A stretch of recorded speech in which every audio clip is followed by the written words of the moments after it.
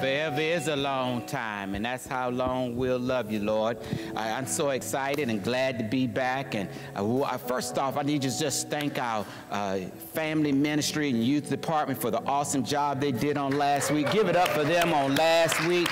They just knocked it right on out the park there, and I just want to say hats off to Minister Womble as he dropped some nuggets down. I hope y'all were picking up what he was laying down as he had, I think it was the leaders of the new school, right? Leaders of the new school, and that bottom line that he dropped on us was awesome. He said that on last week, he says, godly leaders know the way, go the way, and I'm gonna say, and must show the way.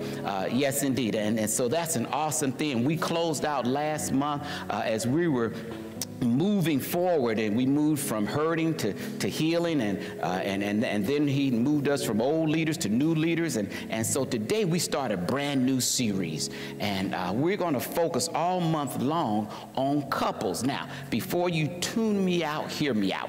I know I can already feel the tension. I know I'm gonna probably get some pushback on a lot of this, but I'm gonna show you how critical it is for our studying this right here. I was doing some research, and I know some of you are going to fact check me, and I want you to go out there and do that. But it says now in America, less than 50% of people are in a committed relationship. Less than 50%. Whereas in 1950, that's what, 60 years ago, 70 years, what, 50 years ago?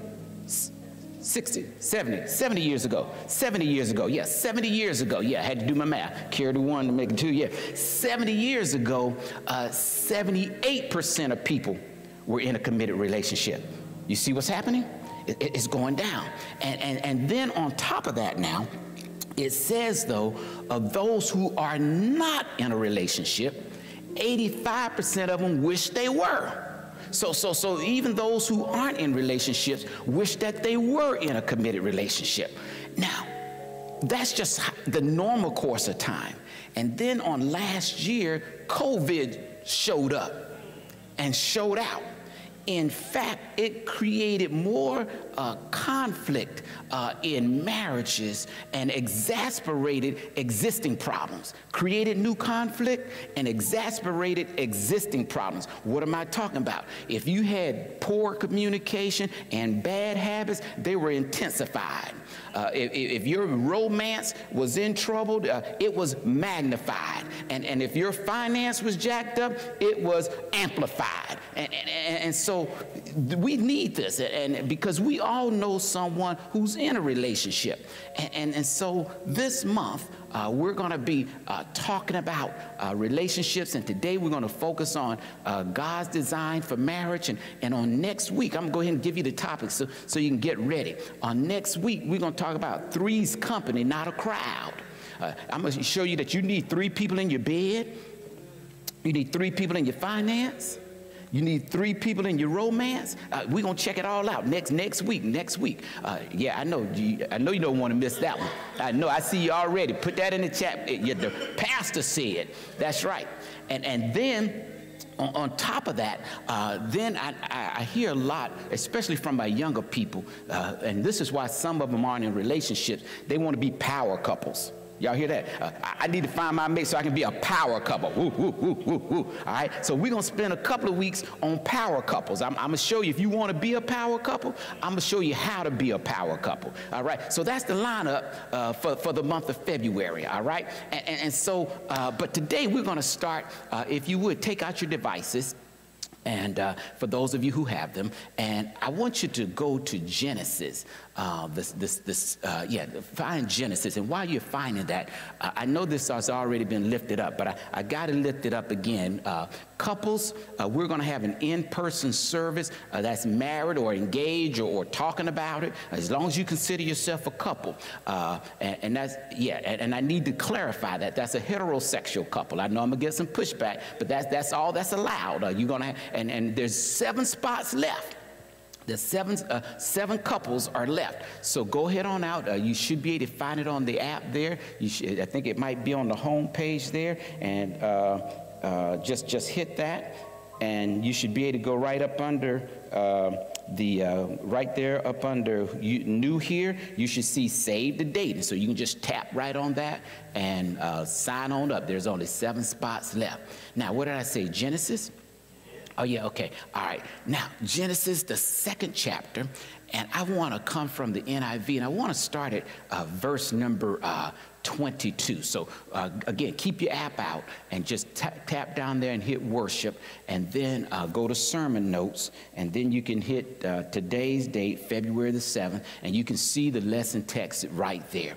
And there we find these words. Then the Lord God made a woman from the rib he had taken out of the man, and he brought her to him.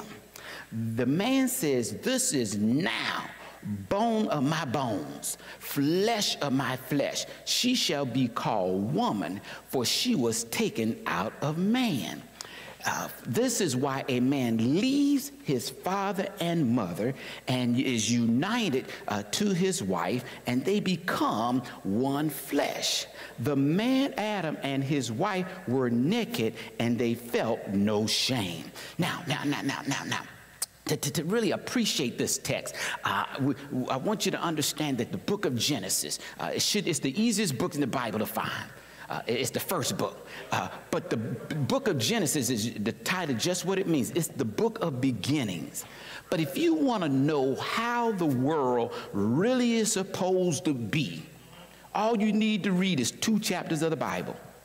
You don't need, if you just want to know, because you know a lot of folks say, well, why is the world this way and why is the world that way? If you wanted to know what God intended and how God really wanted things to be and how we should be living right now, you find it in the first 2 chapters. First 2 chapters. And in those first 2 chapters, you see where he made the universe, all the stars, the moons, and all the planets, and then where he formed the earth, and then where he made the birds of the air and the fish of the sea, and then where he made his crown jewel, humanity. Now, I got to pause. You know, when I start a new series, I know I'm going to be a little long today, but I got to have some foundation here. Got it. And I'm excited, so let me just, I am, y'all, I really am. But here's the first thing. I'm going to drop some things down, and I won't push back because the culture is trying to push us in a wrong direction. And with that being said, please get in a growth group, you know, because you can learn anywhere, all the time, anytime, and it's to teach you what is right, what is not right, how to get right, and how to stay right. And I'm getting ready to show you right now how important this is. Now, I just told you what those first 2 chapters shared with us. In fact, the very first sentence in Hebrew is only 7 words. It's 10 in the English, I believe. But it's in the beginning, God created the heavens and the earth. All right. Now, so I got to have a little pushback here because we have this evolutionary hypothesis that is pushing up against the Bible. And notice now, I said it's a hypothesis. A hypothesis is something that has not been proven yet. Are y'all with me here? But this is what they teach. So when you hear people talk about proven science, a hypothesis is not proven science. It is just that, all right? And guess what? They couldn't even replicate the environment in which they say that evolution took place. All right, so that you got to understand that, because as I'm teaching this right here today about God's design for marriage, we see that he is the author of it, and we go with that very first verse. It says God created. All right, now walk with me here. So now keep your Bibles open. Now I need you to turn to Genesis, the 2nd chapter, a little background here to help us out. And I need us to look at verses 18 through 21. And I'm going to look at that right here. And let's pull that up. You should be able to go on your devices and see that right there. And let me have that right there. Look what it says. The Lord God said, it is not good, all right, for the man to be alone. I will make a helper suitable for him. Look at verse 19. Now the Lord God had formed out of the ground all the wild animals and all the birds in the sky. He brought them to the man to see what he would name them. And whatever the man called each living creature, this was his name, its name. So the man gave names to all the livestock, listen to this, the birds in the sky and all the wild animals, but for Adam no suitable helper was found. So the Lord God caused the man to fall into a deep sleep. And he was sleeping and took one of the man's ribs and then closed up the place with his flesh. Now, can I just teach just a little bit? Just teach just a little bit. Look at that verse number 18. Look at verse 18 again. It said now, look at verse 18. Let's see, can we put it back up there? The Lord God said, it's not good for the man to be alone. Now y'all missed that. Y'all missed that. Y'all missed that. He says it's not good. Do you know, up until this point, everything he had done was good. After the first day, he said, it is good. After the second day, he said, it is good. After the third day, he says, it is good. After the fourth day, he says, it is good. After the fifth day, he says, it is good. But here we are now, day number 6. He's made everything, but his crown jewel, he says, it is not good for the man to be alone. Now. Notice what he says next. I will make a helper suitable for him. Now, I got to break this down because, you know, we got all this, what we call male chauvinism, and we don't have equal rights for everyone and all of that. So let me just break it down here so let me slow down. I tell you, I'm excited. All right, that word helper sometimes is used to beat up on women. All right? You're supposed to be helping me. You're supposed to be helping me. You might help me. You like you're lower. Like you the help. Y'all seen the movie. Like you the help. You supposed to do my dirty work. You my help. Now watch this. Don't miss this. Don't miss this. All right. Then he says suitable. Draw a line up under that, circle it, highlight it, bold it, whatever you need to do. The word suitable for him. Now notice. God and the animals. That's all we got. And the man. Are y'all walking with me here? So watch this. God is his superior helper. And that word helper, we often talk about the Lord is my helper, right? This is the same word, all right? Someone who can come alongside you. But this helper here is a superior helper. Are y'all walking with me? And then God gave him dominion over the animals. Not over the female, over the animals. Come on. Can I talk to somebody here? Huh? Notice now, notice. And for those were his subordinate helpers. All right, we got superior helper and subordinate helper, but we don't have a suitable helper. Come on now. Come on. Are y'all walking with me? All right.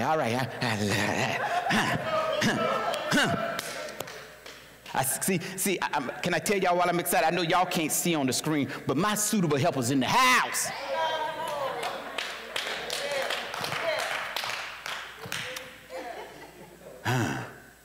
Now drop down to verse 21.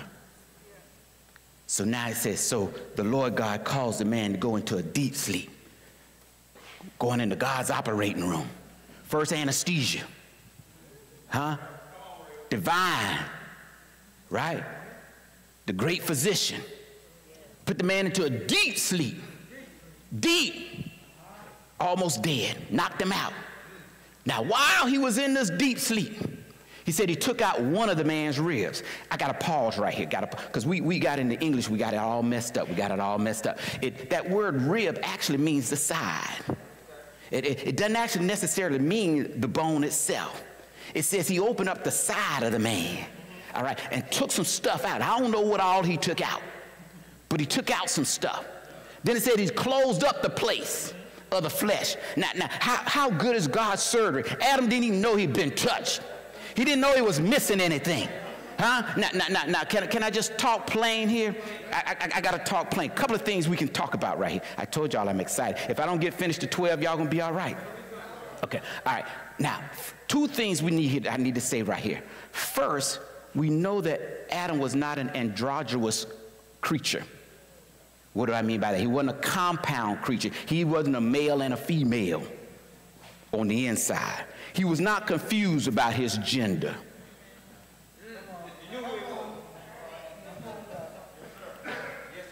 Are y'all walking with me here? That's the second thing. All right. The second thing is, I used to say this, and the Lord slapped me last night. And I'm serious. This is something I learned, Herb Redrick learned last night. I used to say folks were gender confused. But they're not confused. In fact, if they look in the mirror, they know who they are. They're gender denial. All right? But here, Adam didn't have those problems. I know I'm gonna get some pushback, but good, push with me. Can I keep preaching? All right. So we got to understand it. So God closed up his rib, up his side, with his flesh. Are y'all with me that far? Now we can get to the text. That's when it says then. This is where we're now. We're at verse 22 now. It says, then the Lord God. Are y'all with me here? And I gotta, let me go back. The word Lord God, let me just stay there just a moment. The word God is not his name, that's his title. It means that he is not mortal. It means he is above humanity. It means that he has power that we don't possess. But the word Lord is his name. Like my name is Herb, that's his name. But his name has meaning about who he is. His name means I am that I am. That means whatever I need to be for you, I can be for you. If you need me to be your provider, I am. If you need me to be your healer, I am. If you need me to be your peacemaker, I am. If you need me to be your righteousness, I am. I told you I could stay here, because these are the first couple of chapters here. Are y'all walking with me here? All right, man, I ain't got but an hour to go. Now, let's go on down there. Look what he said, he made. Now, this word made, it's not the same word as created, because the word created meaning he made things out of nothing, all right? But this word here means he made something out of something for something.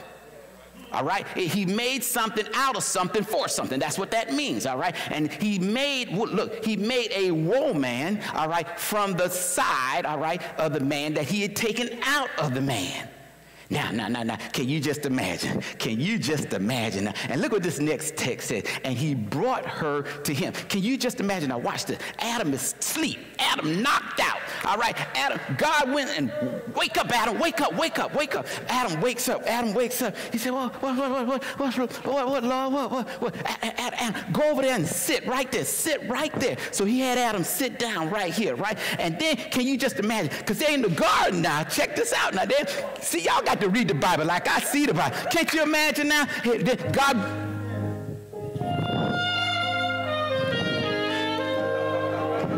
Can't you see God just bringing the woman to him? Can you just, Can you just imagine? And when Adam got there, now they standing at the altar. Now watch this now. Now they standing at the altar. All right, they're standing at the altar. There's a man and a woman. Now check this out. This is the first time they seen each other. Can you imagine the Google eyes? Can you imagine what he looking at her, she looking at him, they looking at one another. Adam looking at her, she looking at him, they looking at one another. Can you just imagine now? And then watch this now. Look what the text says next. Check this out. This is what the text says next. It says the man said. Come on. Look what the text says now. Come on. Look what the text says now. Hey, watch this now. Yes, indeed. This is what the text says.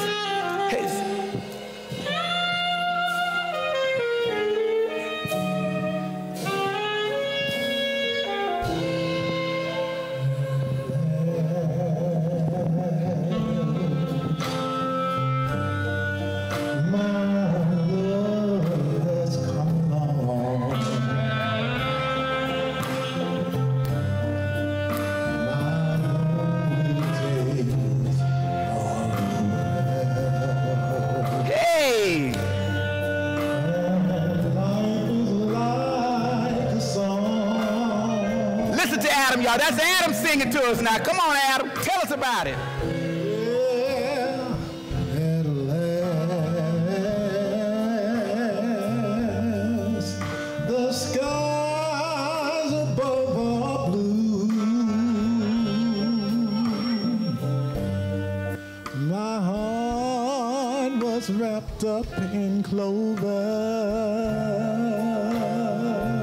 Look what he says next now. Look what he says next. I looked at you. That's the first night he saw that girl. The first night he saw her. Hey!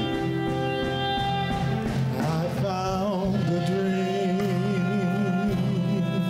that I could speak to.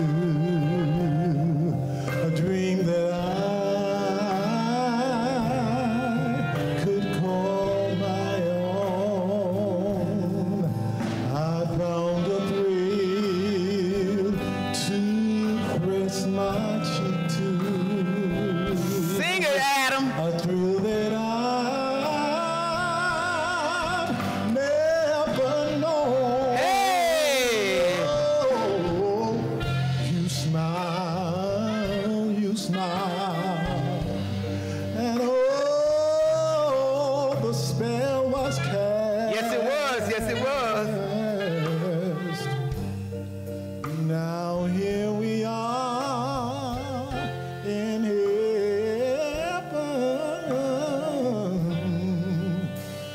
for you are mine.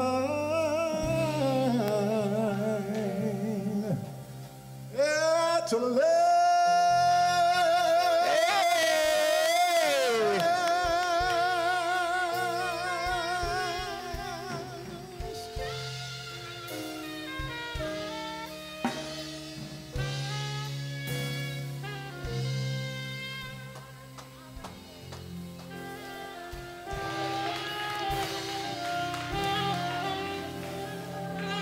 I don't think I need to say anything else. I think I can just give the benediction right there. Because notice now, notice what the text says. This is bone of my bones and flesh of my flesh. All of that you just said, all that, as the young folks say, all of that. Is that not potent right there? See, so the next time you listen to that song, you'll listen to it totally different there, because this is what she was saying. She said, look, I found that thing that's not like anything else. Notice what he said at last. That's exactly what those words mean in the Hebrew, when it says the man says, this is mine. This is now. He's saying at last. What he's saying, not that about the woman, but it's the timing. He says, you know what, all day long, I've been naming animals. And it says, if you go back and read verses 18 through 21, it says he found no one that was like him. There wasn't anything that was made like him. Notice then, that's why it says this is now bone of my bones. There's an S on that. All right, it's saying it's got the same kind of molecular structure that I have. All right, same kind of strength that I got. All right, but then it's got the same kind of flesh. It ain't hairy. It ain't porcupine-y. Yeah, Can I just talk plain?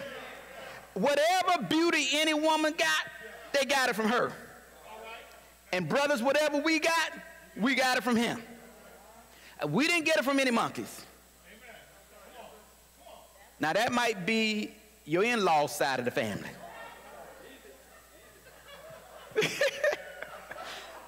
But my side, all right. Now, come on. I told y'all it's just good stuff. I ain't even got to my first point yet. I'm going to quit. I'm not going to finish this today. I'm going to tell you right now. I'm not going to be able to finish this today.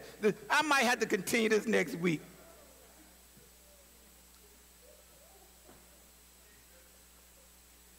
Bones of my bones, flesh of my flesh. All right? She shall be called woe man. I'm going to stay right there for just a moment. That word means womb man. W-O-M-B-M-A-N. And we bump it together and we get the word woe man. It means a man with a womb. Woe man. I just told you now, right? All right. Why? For she was taken out of man. So that which she is, he is, except for she has what he doesn't have. Can I say it this way? Same substance, different stuff. Y'all got that? Y'all young folks, because I know we got some young folks, but y'all know what I'm talking about, right? When they were looking at each other, same substance, different stuff. That's what that's saying right there. I told you I could stay here all day. That's good. I don't know about for you, that's good for me. All right? So let me drop your first focal point on you here. All right? What the man lacked, the woman supplied. And what she lacked, he supplied. All right? Now. That's your foundation for the rest of the month. All right? That's it right there.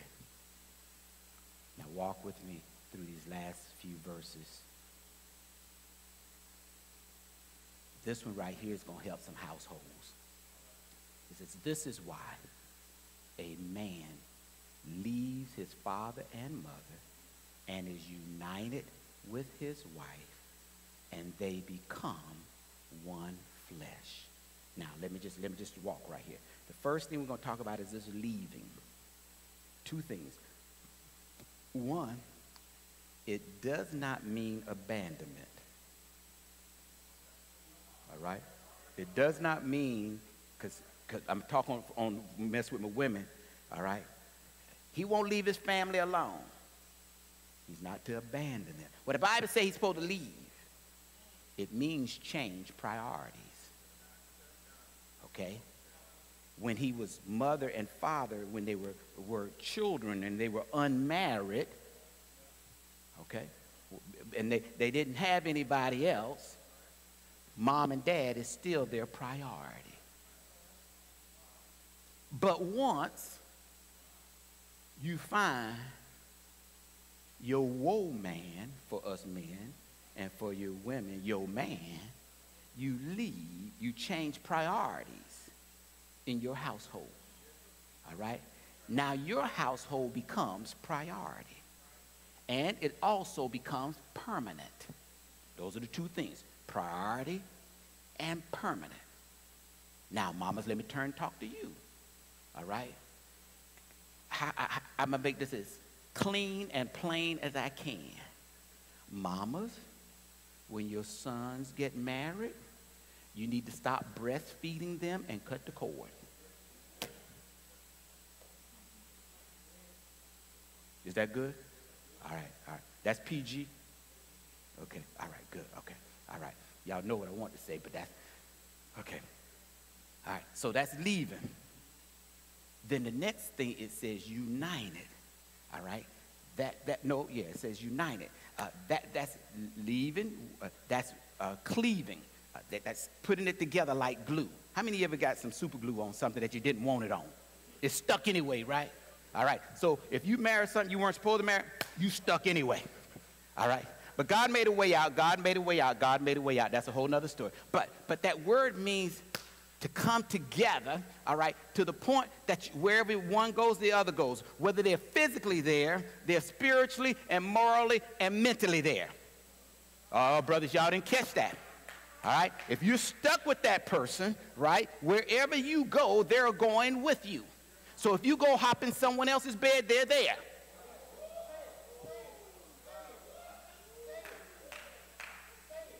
All right, I'm trying to help some. I told you how bad relationships are. All right, it's because they're messed up. We're not following God's design. Are y'all with me? So that's leaving. That's what I said, that cleaving. Now the next one is weaving. It says united. And they become one flesh. Now what is he saying? That's how they started. She was in there. God pulled her out of there, but that flesh she took was the flesh of the man. So what she had is what the man had. So that was him standing there looking at himself. He was looking at himself as a woman.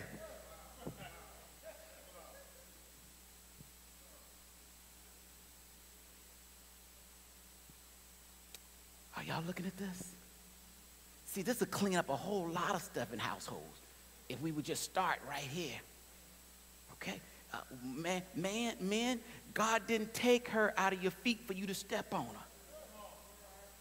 Women, ladies, he didn't take you out of his head so you could think he needs to put you up on a pedestal. He took you out of our sides so you could be my peer. Equal to, same substance, different stuff.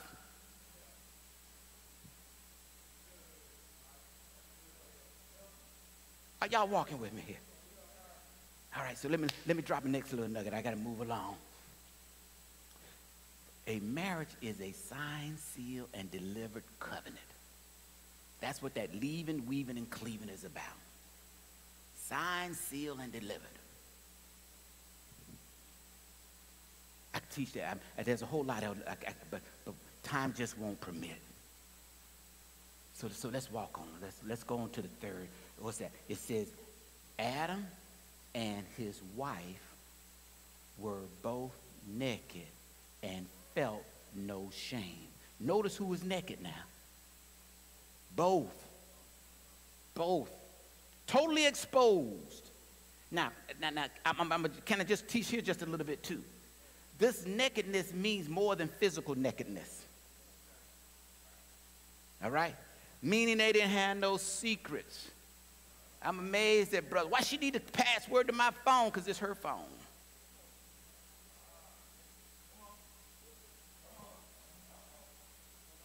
I know I'm messing some folks up. Yeah, go ahead and change the channel, but the truth's still the truth.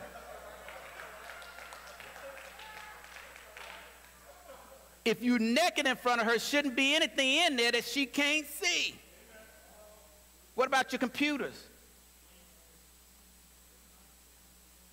What kind of sites you going out to? If you're looking at naked women, then you're fornicating. You're committing adultery. Because it's happening in your mind. And the Bible says, so what you think. All right? You're going to be judged on that too.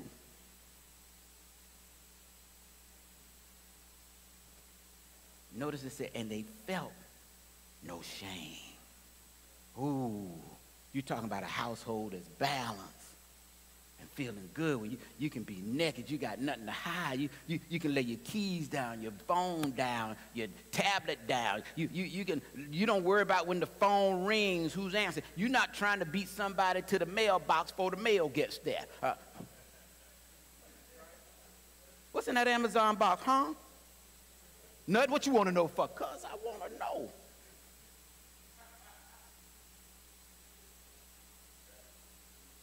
I told you now, COVID has exposed some problems and it's created some new ones. I said that right at the beginning. That's where I started. That's where I started.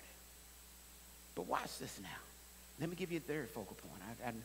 When couples look at each other, listen to this now.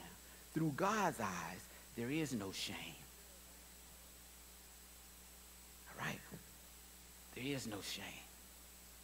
Now, I can hear the folks out there say, well, I ain't in no relationship, and I don't want nobody. Yes, you do. I'd already told you, 85% of the folks do.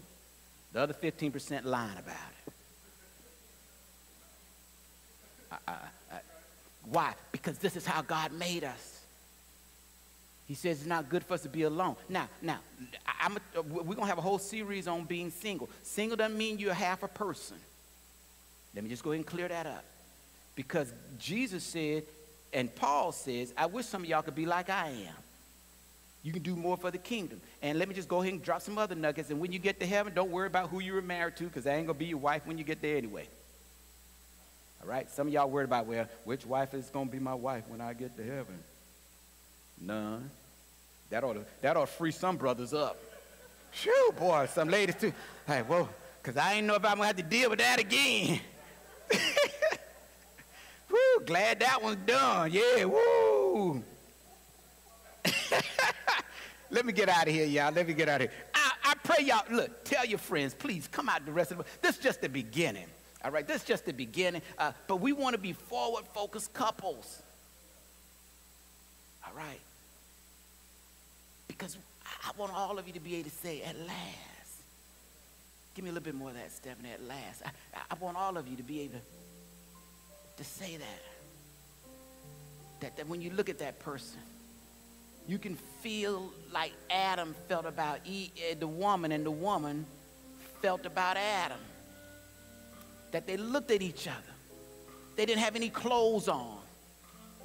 They didn't have any things hidden in their mind. Over in the bush over there, they didn't have a tablet somewhere, their extra tablet, their extra phone. Some of them, if you got enough money, you got your extra place. You seen the folks that got all this money. They got a house in New York and one in Florida and one out in California. They got families in all of them. No. When you're in this kind of relationship, and you can get there, even though we messed it up, we can get back to the garden.